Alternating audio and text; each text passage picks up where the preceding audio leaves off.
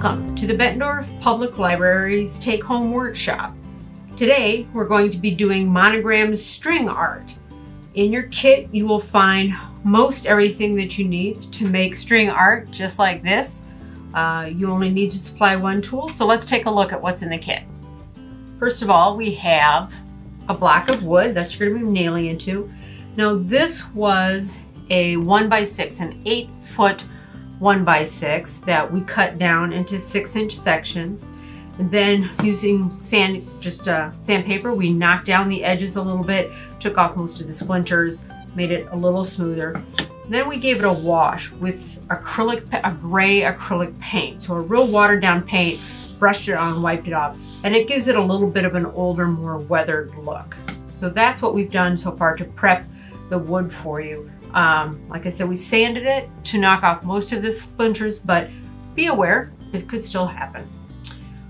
We also have one skein of black embroidery floss in your kit. You can use other kinds of string or yarn or whatever you have around. I like the embroidery floss. It's a good size for the nails and everything that we're doing. And you have your nails in an envelope. So these are just a wire nail. They do have a head on them, not too huge, but not too tiny either, to help keep the thread on the nail. And they are 1 inch. So they make them, you know, all different sizes, shorter and longer. I like the 1 inch for this. You can still put them in pretty deeply, but there's enough room to wrap. And of course your patterns for letters, since we're doing a monogrammed string art. Now, we supplied patterns for the alphabet, but that doesn't mean you have to do the alphabet. If you want to do a heart shape, if you want to do the silhouette of the state of Iowa, if you want to do anything else like that, all you need to do is find that shape, find that silhouette, make sure it fits on the square of your block, and you can use that instead. The one thing we're going to ask you to supply, of course, is a hammer. Whatever hammer you have around that is comfortable for you to use should work just fine. So let's get started. To start in making your string art, you're going to start with your pattern. I'm going to do the letter B for Bettendorf and decide which side of your wood you want the design to go on. One might look nicer than the other. Center up your pattern on the wood, and then you're going to want to start by nailing in at the corners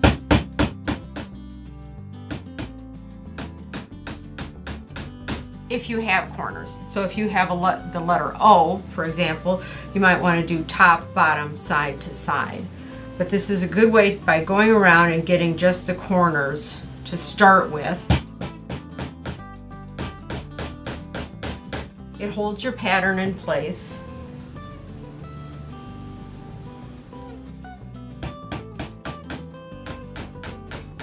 And gives you an idea of the spacing that you're going to want for your nails.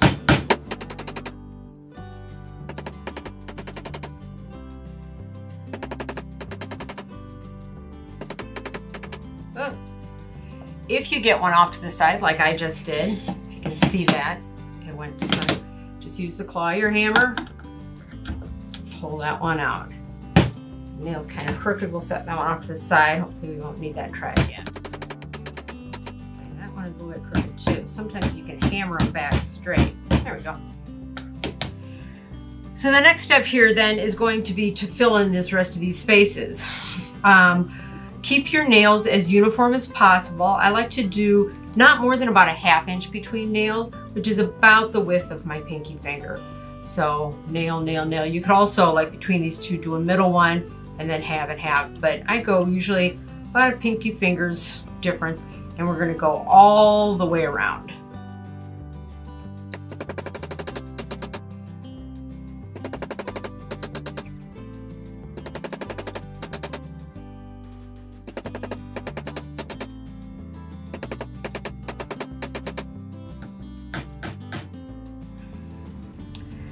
After you've pounded in your last nail, you're going to want to take a look at it from the side and make sure that none of them are sticking up too high, that they're fairly even in height.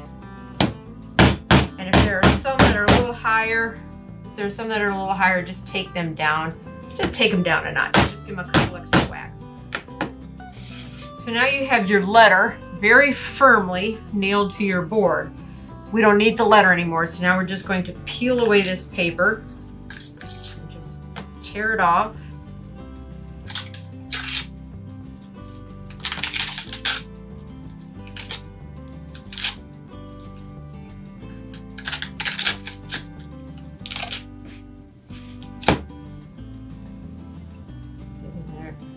Get some of these little pieces.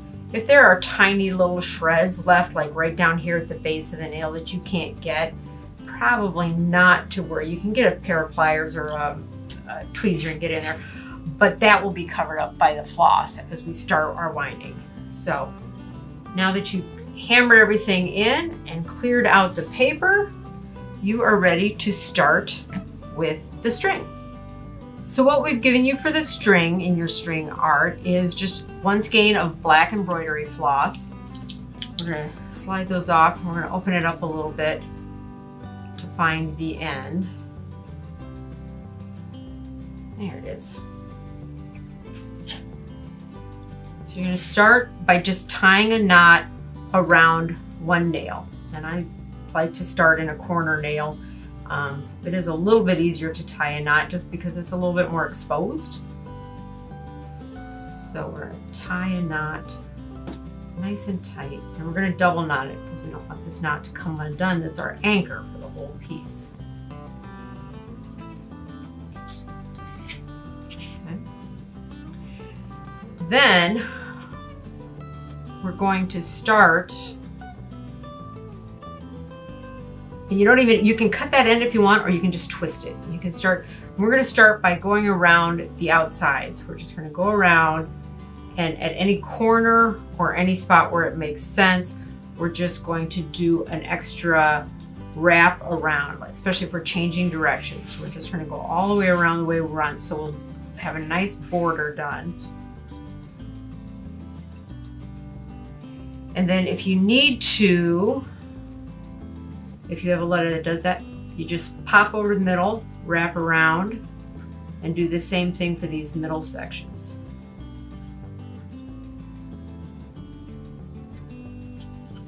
I try and wrap pretty tight so it doesn't come off, but you're going to want to be loose enough that you can go through every once in a while and kind of push things down to the bottom. So we're going to pop over to the side here and then go back and do our other middle section.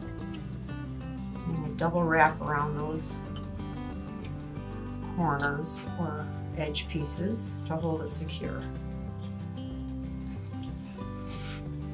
Okay, so you have a letter B, and now we're going to fill in. And this is the fun part. It's just random. You can go however you want. So I'm going to go from here to over here, down there. So long as you stay inside the boundary that you made, the border. And we're just going to keep doing that. We're going to stop every once in a while and push these threads down so that we have room to keep doing it. And we're just going to keep going. Try and keeping the string evenly disseminated so that you don't have one part of your letter that's really, really dark and another part of your letter that's really light. And we're just going to keep going, and we're going to use up that whole skein of floss.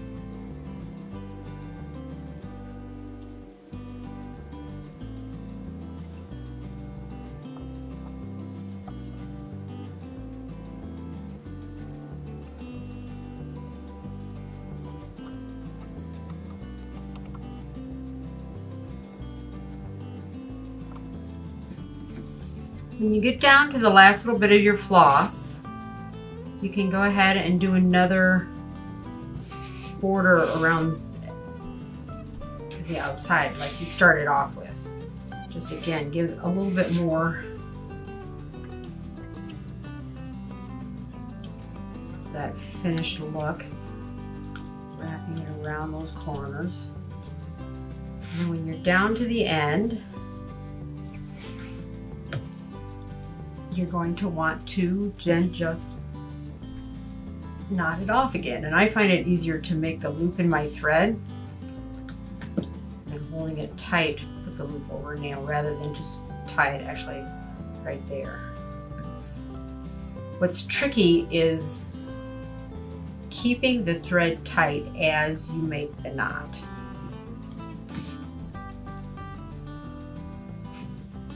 And then you can either weave your end in, or you can grab a pair of scissors and trim that off, or maybe even a little bit of both. And there you have it. Pretty quick and simple. Think about what else you could do. You can paint or stain your wood. You can leave it natural, any color you want. The thread that's out there, you can get metallic, you can get any color under the sun. So the only thing that you are limited by is your imagination. Whatever shape you want to do, you've got the skills now to do that. Enjoy your string art.